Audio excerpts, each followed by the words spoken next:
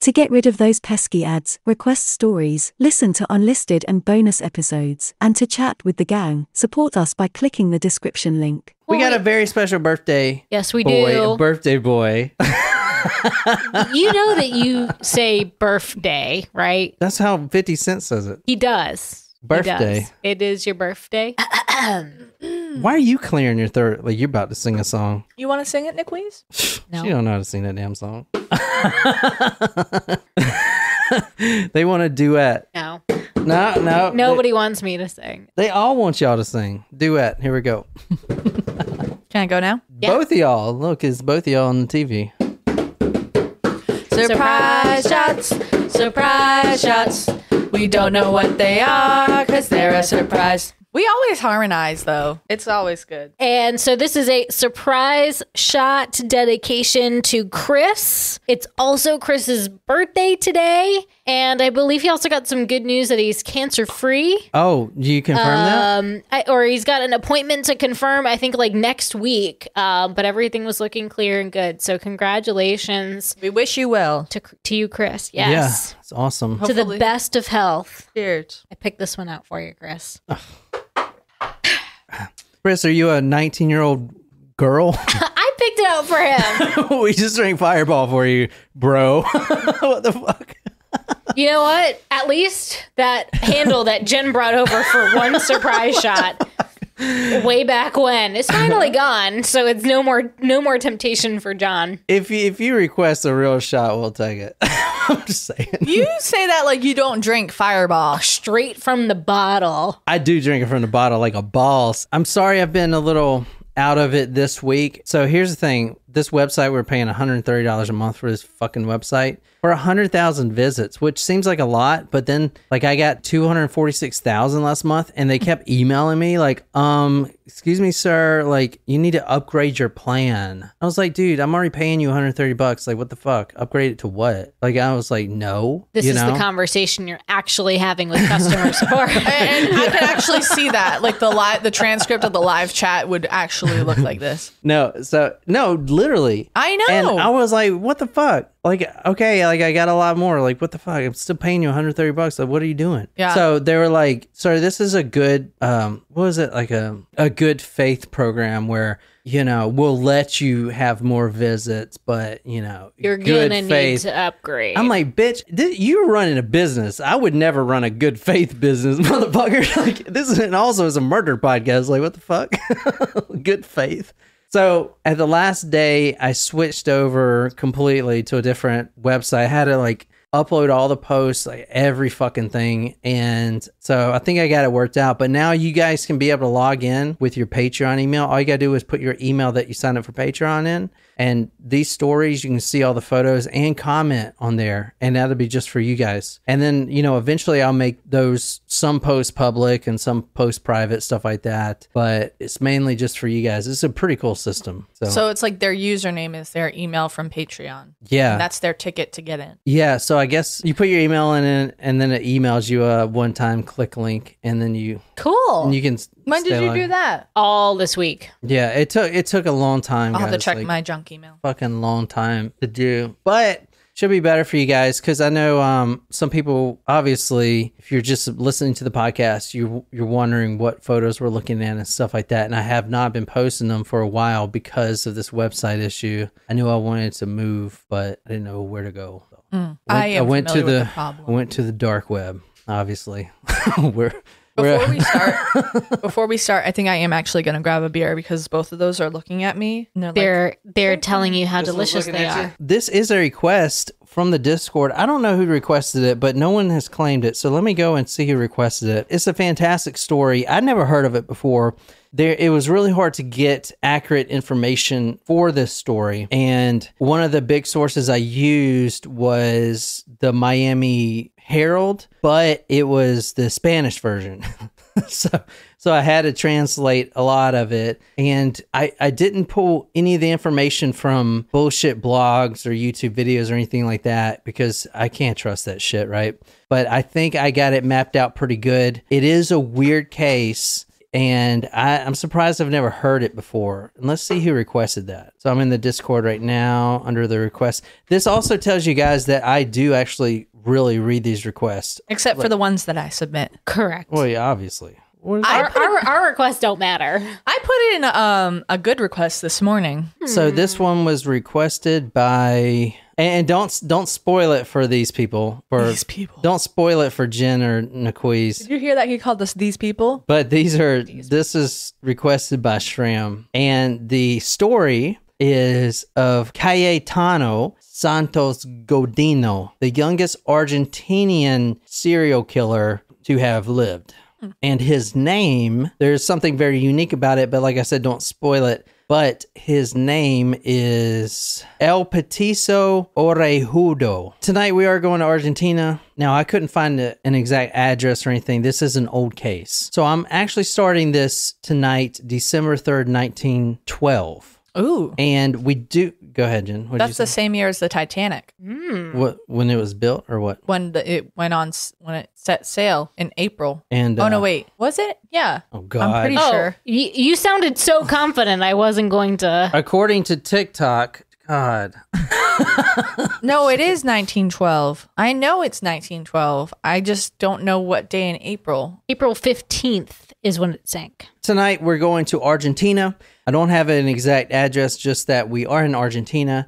December 3rd, 1912, the Argentinian police discover a corpse. And I do have a photo of the body. It is a 3-year-old child. Oh, I already don't like this. Well, I didn't pay you to like this, Jen. I paid you to show them titties. I'm just kidding. First of all, this isn't that kind of show. Second of all, that's our after show. You have never seen these titties. You see one pair, you've seen them all, Jen. It's like balls. These titties aren't the same either. They're shrinking. All the balls look the same unless you got a third one. Which there was a guy in my unit that had a third ball. It's so fucking weird. What?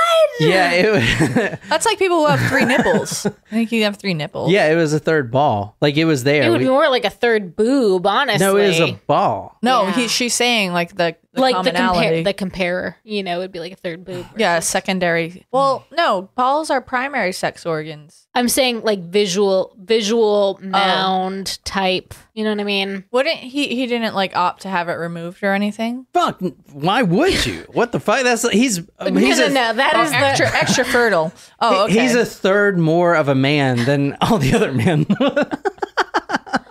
What the fuck? That's like God. Is he sure it was real and not like a tumor? Like you're like winning the lottery. Yeah, are it's you real. though? Are you winning the lottery? I wish I had 3 balls because I always because I have to pee all the time now that I'm getting older, and like I need more of. You do realize that having a ball does not hold do. your pee. Like that's your kidneys, not your balls. You can probably feel it down there, but like. All right, tonight we're going to December 3rd, 1912. Police find a corpse, and I'm not good at names, but Jesualdo Giordano is the baby's name, and this is a baby. And this is the photo right here. This is of the decedent, so trigger warning. Oh, God. Here's That's a the death photo, or that's just a photo? No, that's the death photo.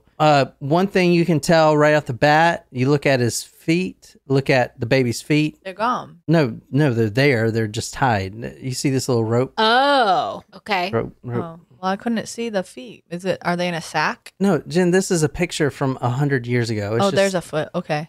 In the face, you can't really notice anything. Looks beaten. Yeah, very beaten. You see it right there. And there's some other traumatic injuries. The police find this corpse, 3 years old, and this was December 3rd, 1912. Hands and feet both tied. The body was beaten. Nearly every bone was broken. A rope was twisted so tight around the child's neck that it was strangled too, that it was left there in fear that it was actually like holding it in place. You know what I'm saying? So they didn't even cut off that at all. And there was something that was even worse than that. And I know you can't tell, going back to the photo, you can't tell because it's black and white and really old. But on the head area, there was this. The child was beaten with this rock right here. And then lodged inside the front of its forehead was this rusted nail. So that's the nail right there. God. So this shit just got real quick. So Ah, man, I just brought down the mood fucking quick.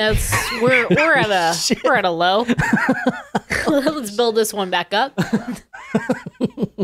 El clavo was stuck in the toddler's head. You saw it. El clavo means nail. Looks like a big old construction nail. I just showed you the photo. Pretty large. The killer was caught, and the killer also attended this child's wake. And when he was finally caught and asked why he would do so, he said that he was curious if the doctors had removed the nail or not. And they have. And he was very upset about that. So that's who we're dealing with tonight. All right. Now that we have brought down the mood.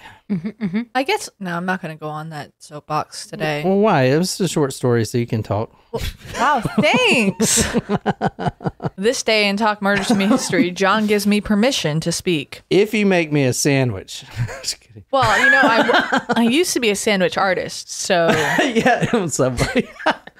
Eat fresh. They changed their menu, you know. To what? I have not They eaten were a serving- Subway sub in a long time. Neither have I. I like opt not to go traditionally That's fair, because 'cause like you work there. and the scent is something you don't lose. Like you walk in Yeah. there for 30 seconds and you smell like a sandwich all day. Wasn't there a case where someone tried to bring to court like the $5 footlong was only 11 inches?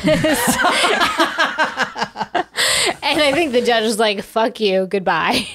What, dude? Dismissed. Yeah. So one of the most made. It's called inflation, and that's what happens when You, know proof the bread and it you- rises and then it becomes big. Well, you're like, it's a $5 footlong, but probably now it's only a 10-inch instead of 12. Well, it's like a 675 foot long now. Yeah. It's Or they're gonna shrink the sub and still call it a footlong. You know, one of the most famous cases like that out there is the McDonald's hot coffee case. But have Yeah. you seen that woman and those She got burns? burned. She got fucked up. Yeah, that's 3rd-degree burns. Like, they were really bad. They were really sad. Everyone so actually makes a case. Everyone makes fun of it. Oh, Yeah. you can sue McDonald's for having hot coffee, No, dude. like, Look at her fucking yeah. photos, bro. Like she was. That poor lady did not know what she was getting herself into when she No, opened she- that coffee cup. Let me bring it up. Ugh. Yeah, I don't know if I've through seen her, the photos. through her clothes too. It's not like she was sitting there without pants on and poured the coffee on herself. Oh like, my god, dude. they were really bad. Let me show you this I photo. was in my. I saw the first time I saw Crazy. those burns. I was in my sociology class my senior year. Isn't this amazing? This is how we are lightening the mood from a child murder.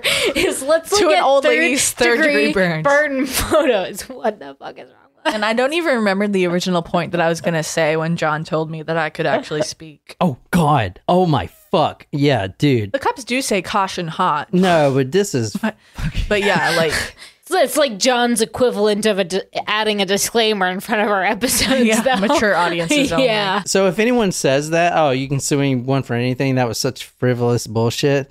You can tell them to look up this photo here. Yeah. Jesus Christ. Yeah. Holy shit! What was the temperature of this fucking coffee? That shit must have been boiling. It was like, it was like 110 degrees or something like that.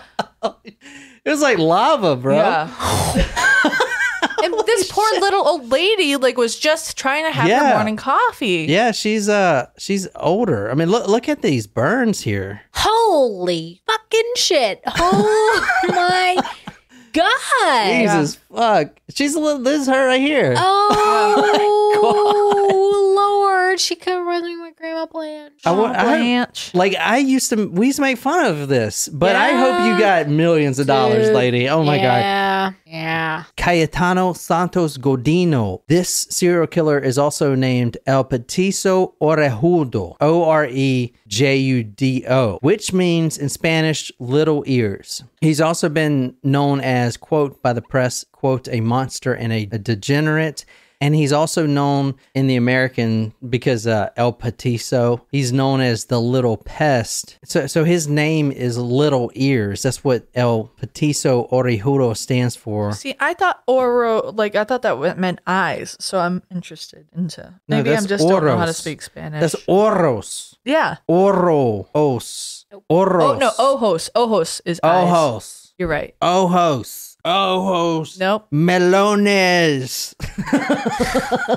That one may have been more accurate. Anyway, What do you think this guy looks like? His name is the Little Ears. So he's a serial killer's called by that. It's well, kinda like, you did tease us that it was the youngest. So I would say he is a child, but he doesn't have little ears. He has big ears. Well, He's he a is- little person with big ears is what I would say. he's also a grown man at this time. Well, he was arrested at 16, which we're going to get to. He's pretty much a man. But this is what he looks like. he's a teenager. He's not an adult at 16. This is what he looks like. If you can describe him, his name is El Petiso Orejudo, the Little Ears. Aha, see, I was correct. How many stations do you think he could pick? I'd have made that joke.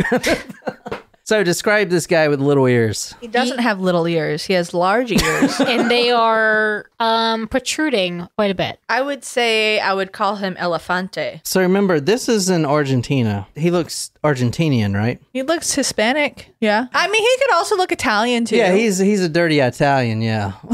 I mean, Italian, not dirty. Well, just he has darker features, so like that's Yeah. typical with Italians or people of Latin Well, heritage. so Nicole's really smart, so she can tell us why an Italian is in Argentina around this time. Between 1876 and 1926, Wait, he's Italian? why did a bunch of Italians move to Argentina? Guidos? Guidos. Why did a bunch of people from Jersey Shore move to fucking...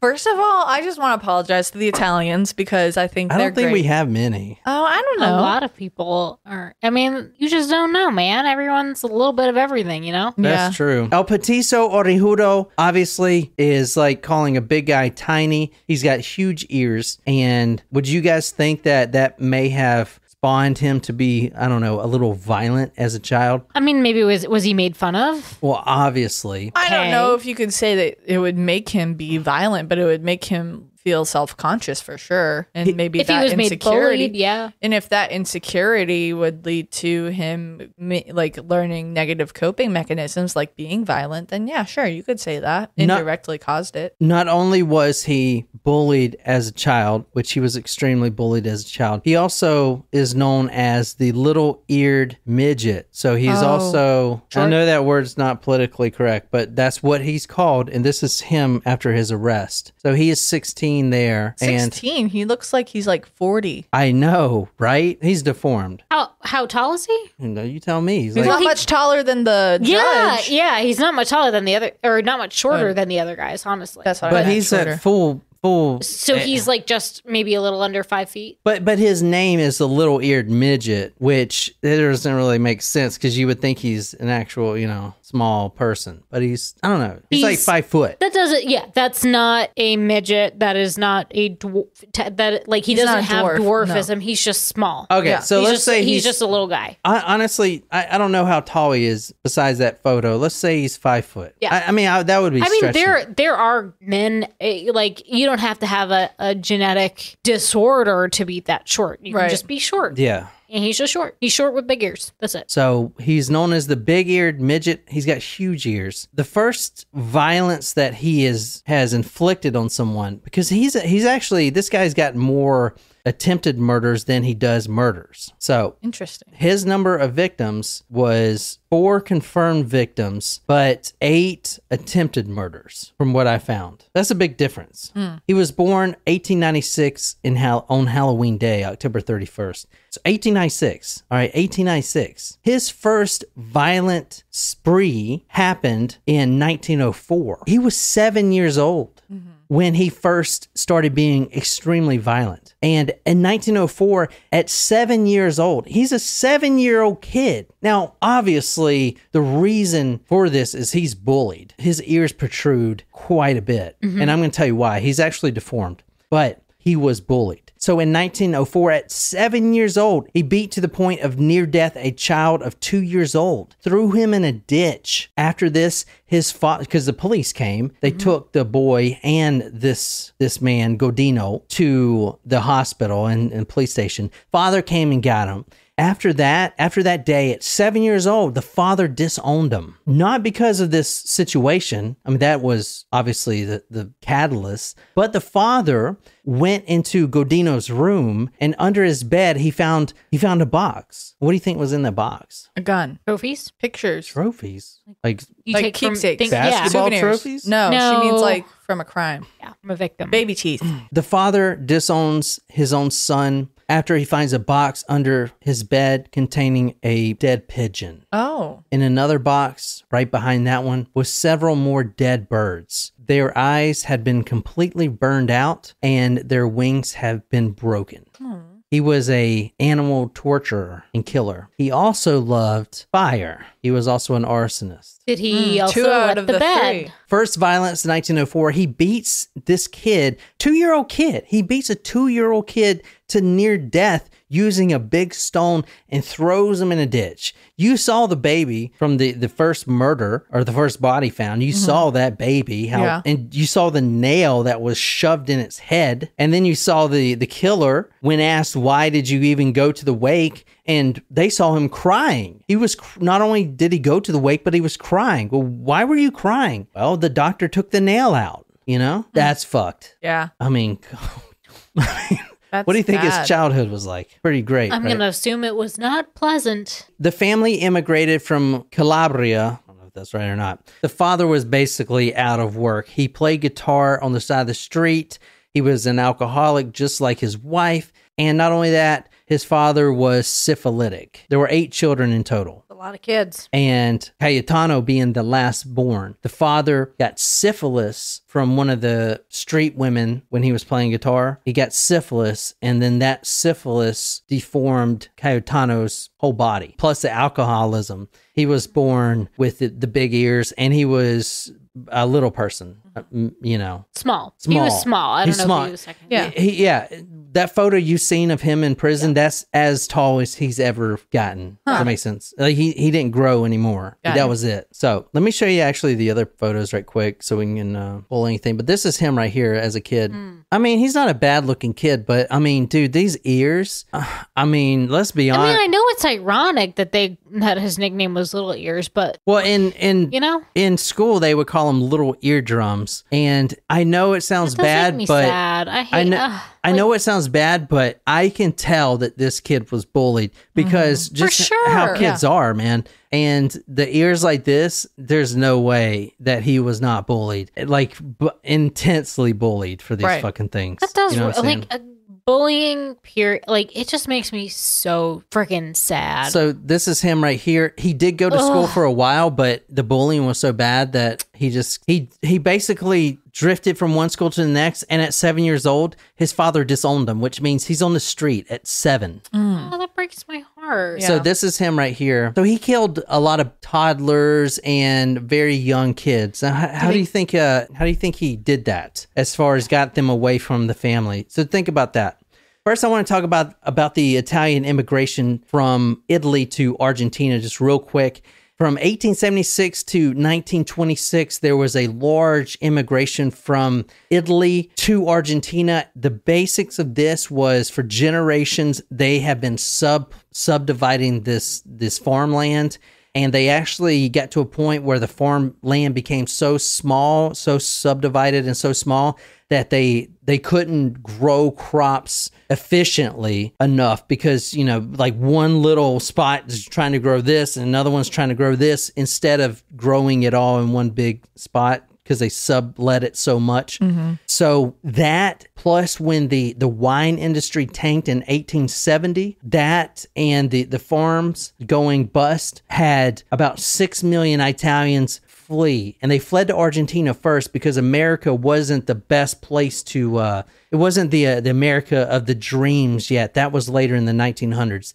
But at first, Argentina seemed like the best place to go. And it was for a while, but then even Argentina went through its own economic demise. But this is interesting because we covered the absinthe episode 10, the murder of Kitty Cat West. We talked about the banning of absinthe. That was also banned right after the wine industry tanked in Italy. Obviously, Italy's the wine country. That's that's how they get all their money. When they're not producing any grapes for wine anymore, they don't make any money. That's why they ban absinthe, because they were struggling so much. But then 6 million of these people fled from Italy to Argentina. I've seen different statistics, but up to 60% of Argentinians today have Italian lineages, which is crazy. There are more Italians in Argentina than there are Argentinians. Isn't that crazy? Yeah. Anyway, so he is Italian. 1905, he is 9 years old. The second violence. There's not a photo of this boy, but he was 7 years old and he beat another child. He beat him with a stone. I showed you the one stone that he used to kill the one baby. Stone just like that. Beat this child to near death with this stone. He luckily survived. 1906, this kid was 9 years old. This was the first actual murder, not the first body found. I showed you the first body found, but the first actual murder was a 3-year-old girl named Maria Rose Fase. He confessed this to the police.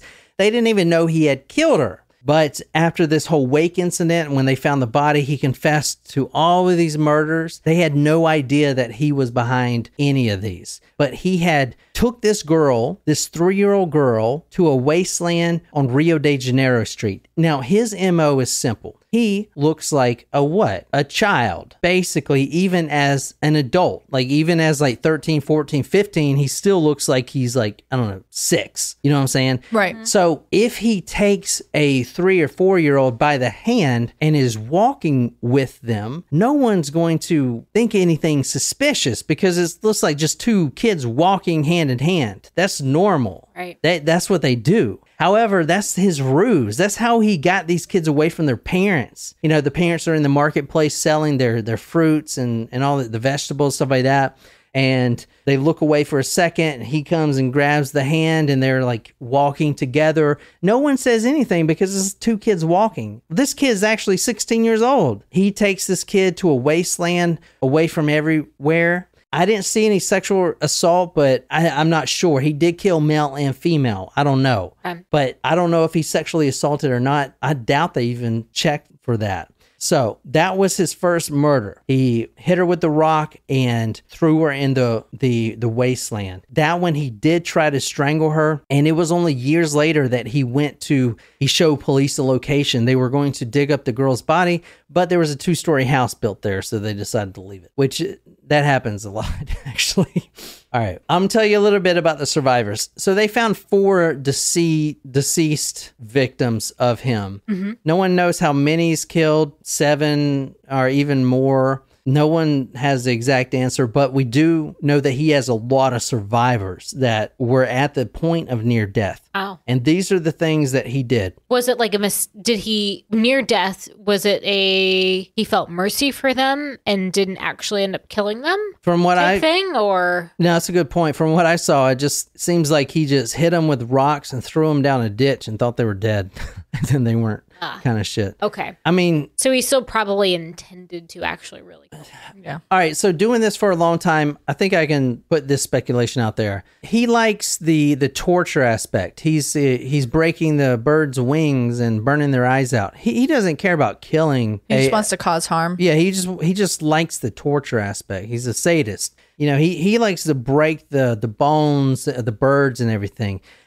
There were birds in the box that were dead, obviously, but they were probably dead from starvation. Right. They just had broken wings. He just likes to break the wings. You know what I'm saying? Yep. So I don't think he cared about murdering these kids, which is why he has more attempted murders than murders. Got it. He would just do stuff like the following. He would burn their eyes out with cigarettes. He would deform their faces with gashes from broken bottles. And he would even bury some of them alive. Ugh. So no one knows how many he's killed. Some of those alive victims actually escaped. That's how we know that he's buried people alive. Kind of shit. The ruse he used was he tricked these kids with candy. And he was only, 14, 15, 16 when he was killing. He was arrested at 16. So he would pretend he's a child as well. He would say, hey, you want some candy? Come walk with me. Grab their hand and walk away from the market. And then to a secluded location. and then he would torture them. Jesus. So pretty bad, eh? Yeah. Obviously, his background was shitty. You know, his father, mother, both Italians, both abusive alcoholics. Father was syphilitic, and Cayetano was the last one born, and he was born deformed, and the father would get drunk. He would actually force him, the son, to drink, get him so drunk, and then beat the shit out of him, abuse him, because, you know, he looked different. And he would take all of his hate out on this kid. And then at 7 years old, like I said, he kicked him out of the house for good. So, I mean, this kid really never had a chance, let's be honest. When he was finally arrested at 16 years old, doctors all agreed that he was mentally unbalanced and that his, quote, ears were to blame for his wickedness, end quote. He was sent to prison where he died in 1944 at the age of 48. His death wasn't natural, however, it was at the hands of another inmate. This inmate was furious when he walks back into his own cell and sees that Cayetano has taken this fellow inmate's pet cat and has strung him up. Oh, yeah, you don't. And hanged him off the side of the bunk. So this inmate killed Cayetano. I don't know how, didn't see that report anywhere. Wow. But that is that fucking story. Wow. And that's all that story. Short and quick and, you know, boom. Thanks, Trim, for the request. Yeah. So I pulled, all of that's pulled from good sources, you know, newspapers, Miami Herald. Even though I Good translated it, sources. I didn't pull it for any of those bullshit websites out there. You know. But anyway, that's that story, man. I hope you guys like that. Not much to it. But like I said, this is Talk Murder Me. My name is John. I'm sitting here with Jen and Nicole. We put episodes out all week long. Be sure to check out our sister podcast, Among the Dirt and Trees. Go to talkmurder.com to see evidence, photos, and read the blog post on these cases. And if you are feeling frisky, you can support us at patreon.com/talkmurder and become our new Supremo. Our current promotions, you get a Ed Gein comic book, which is really cool. I haven't read it yet, but I've sent a bunch of them out. So you guys should be getting those soon. And you also get a crime photo and some stickers and all that stuff. So until next time, good night, you lovely, lovely people.